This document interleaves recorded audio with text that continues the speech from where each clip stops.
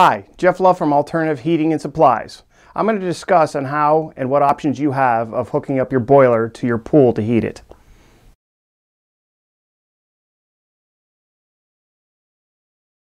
Now, depending on the boiler that you're hooking to, okay, in this case I have a wood boiler drawn in the picture, and that's traditionally what my base is from, is outdoor wood boilers or indoor or pellet stoves or boilers of those kinds, alternative heating systems. However, you can hook this up to your indoor oil-fired boiler, natural gas boiler, propane boiler, anything that you have in your traditional heating system. A boiler is a boiler. It just heats water. It's just that simple. So even if you don't have a wood boiler and you have a traditional inside heating boiler, you can hook this up to your swimming pool. And how you're going to do that is you're basically going to run two PEX lines underground. In this case, this is an underground insulation that's going to come from your house, and you're going to run a system like this which keeps the two pipes, your boiler water, warm in the ground, and it's going to send it to this heat exchanger. Okay? Now, in a traditional winter application, which is what these boilers are usually used for, it's really important that we keep them very well insulated in the ground because it's freezing outside. In the summer when we're heating pools, heat loss in the ground is not as important. So an option to save you quite a bit of money, this is about $6 a foot. You can also take two PEX lines and put them in a 3-inch PVC pipe and run that in the ground. That'll save you probably $3 or $4 a foot. It doesn't have any insulation factor, but in the summer when we're heating pool, it's not that important that we lose too much heat in the ground. We're not really concerned with that.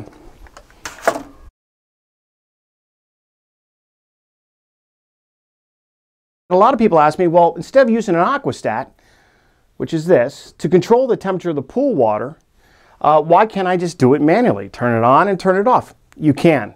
The only problem that I've noticed with my own experience with my wife and kids is that when the pool temperature at 89, which is where we like it, drops down to 87, I hear it. And I hear it in the ways of, Dad, the pool's cold, or why is the pool cold? I don't want to go in it. And it's only 2 degrees. When the pool difference is that much, and when you start to spoil the kids and the wives and everybody's happy with the pool temperature at 89, and you take away a couple degrees, it doesn't go very well. So manual, which I've also tried, did not work very well with me. The other problem with manual is that we turn it on and you forget to turn it off, and the pool water gets up to 91, 92 degrees, which is great for the first 2 seconds you're in, but on a hot day, it's not as comfortable. 89 degree, even on a hot day, is very comfortable in the summer. It's kind of like what I call Florida swimming. It's enjoyable to get in. However, you go 87 on a hot day, it's refreshing, but on a cold day, it's not. And then vice versa, you go to 92. It is enjoyable on a cold day, but it's not very comfortable on a hot day. So that's why 89 seems to be perfect, and that's why I like it. So you can do the manual if you want, but I'm pretty sure that you're going to go back into the digital aquastat and take your mind at ease and not worry about that getting too cold or getting too hot, keeping the family happy.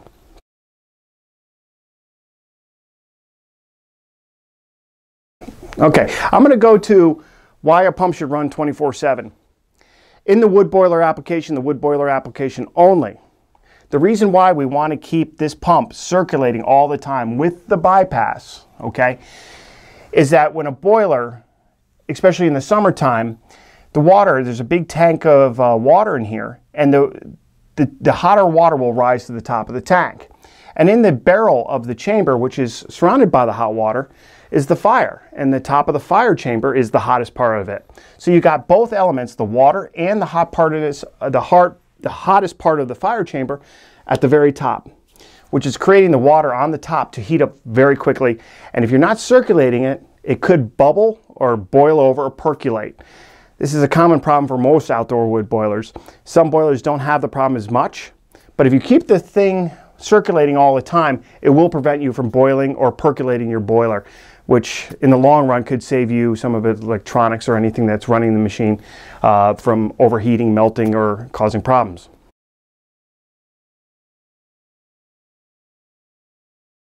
Okay, now I want to talk about the difference between CPVC and PVC. There is a big difference. Most of you guys are all common with or familiar with the white PVC. It's the plumbing inside your house. It makes great plumbing. It works fine. Its longevity is excellent. It's just a good product. However, it does not handle the heat very well. Most pool systems use a PVC. The pool systems are not needed to have the CPVC, because the CPVC, the only difference of the CPVC compared to the PVC is that the temperatures in which it can be handled. It's more or less made from the same product. The CPVC is designed to handle the temperatures much better.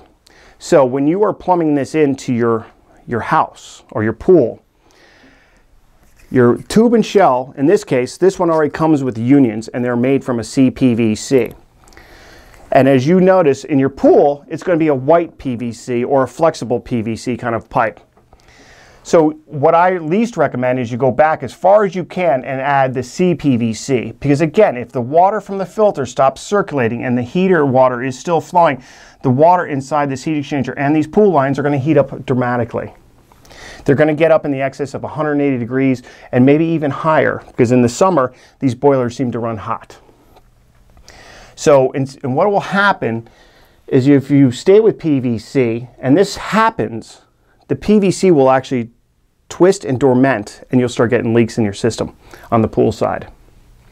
This side of the heat exchanger is usually done through PEX, and PEX has no problem handling those temperatures. So what we recommend is from the filter at least to the heat exchanger, you're using a CPVC. You can pick it up at any of your local plumbing stores. Just ask for it, CPVC. And from the heat exchanger, as far as you can go realistically, back to the pool with CPVC as well. That'll save you a lot of problems, and I can talk from experience once again that just do it right the first time. It'll make your life a lot easier.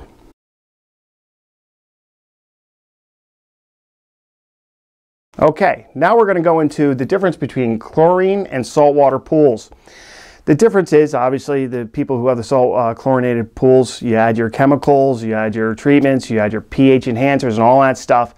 A lot of chemicals, a lot of expense, and if you read your Earth World magazines and your things, we're finding out that chlorine is actually really bad for us as humans. If you're going to convert over to a saltwater pool, again, I talked about it earlier, move to the Cooper nickel.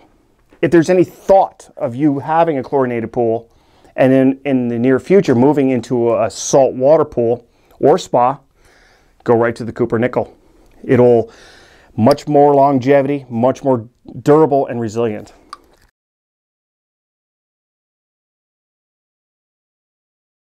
Boilers, wood, oil, gas. In this system, and most of my customers that I deal with have the outdoor wood boilers. But I want to let everybody know that if you have a traditional indoor boiler, gas, oil, propane, you can also do this. All you got to do is run these lines from your house to your pool. It's not as much work as you're probably hemming and hawing about, just running these two lines, 1 inch, 2 from your boiler. We mount a pump onto your boiler, which circulates the water back and forth to the pool. It is a lot cheaper than adding a heating system to your pool and a tank and a propane tank. This is considerably cheaper and a lot less work, and you don't need another fuel source. Something to look into. Check it out. Check out our kits. Check out our catalog and our website.